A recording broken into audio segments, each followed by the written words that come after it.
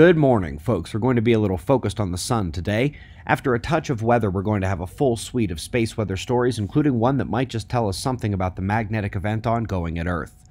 Apart from that plasma filament dance we saw at the opening, it was a very calm day.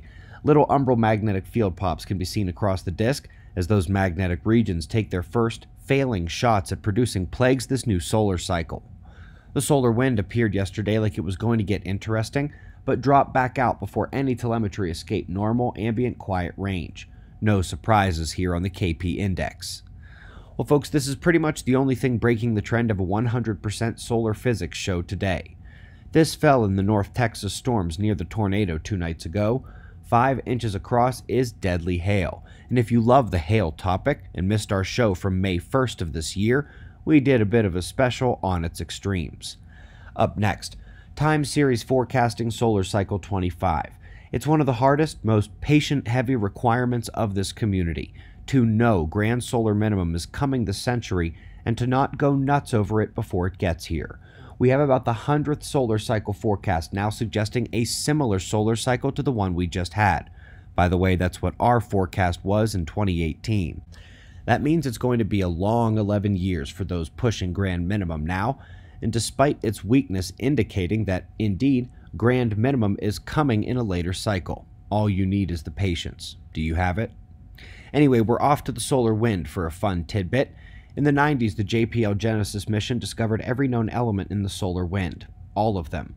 Here, we have an interesting piece on the sulfur content in the solar wind, which is about as close to a sun flatulence as you're ever going to get. Now we dig a bit deeper.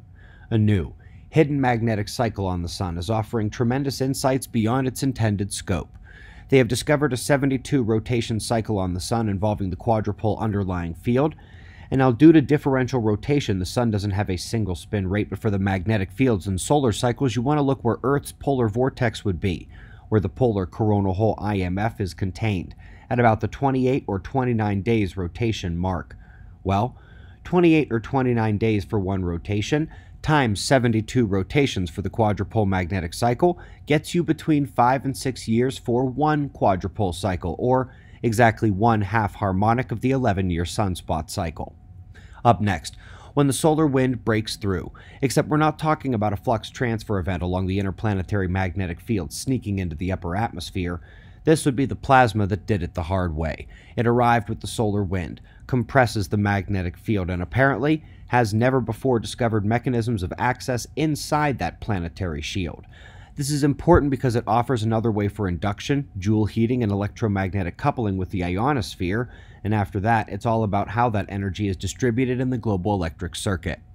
Now, last but not least, folks, the new GOLD mission studying the ionosphere has returned surprising results about equatorial ion depletions and ionization anomalies, basically when they get whacked electromagnetically. But they knew this happened, and that's not the surprise. The surprise is that it's happening now at sunspot minimum. There is no math that should allow such space weather influence over the Earth system unless, I don't know, our protective magnetic shield is fading. They want to blame plasma fountain processes at the magnetic equator, and that's not the worst first guess. But the problem is that its reactivity, especially in its oxygen release upward, is 100% related to sunlight and solar wind bombardment. So even if they're right, it still implies something is not right in the global field. Folks, we greatly appreciate your support. Everything you want to know about the magnetic event ongoing at this planet is found in the Cosmic Disaster playlist linked below the video. We've got your wind map forecasts and shots of our star to close, and of course, we'll do this all again tomorrow, right here, but right now it's 5 a.m. in the new Valley of the Sun. Eyes open, no fear. Be safe, everyone.